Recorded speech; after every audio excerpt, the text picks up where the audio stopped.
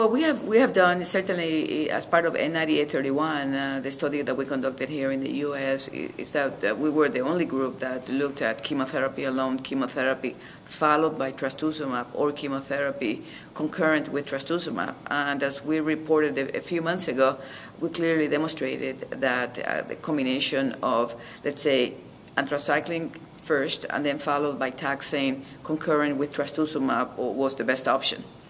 But beyond that, what is being done now in the adjuvant setting is to determine whether we should add another type of anti-HER2 therapy to trastuzumab.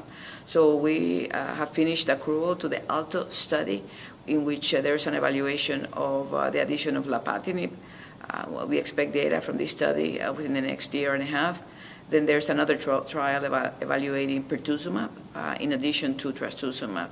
And then there are ideas to potentially evaluate TDM1.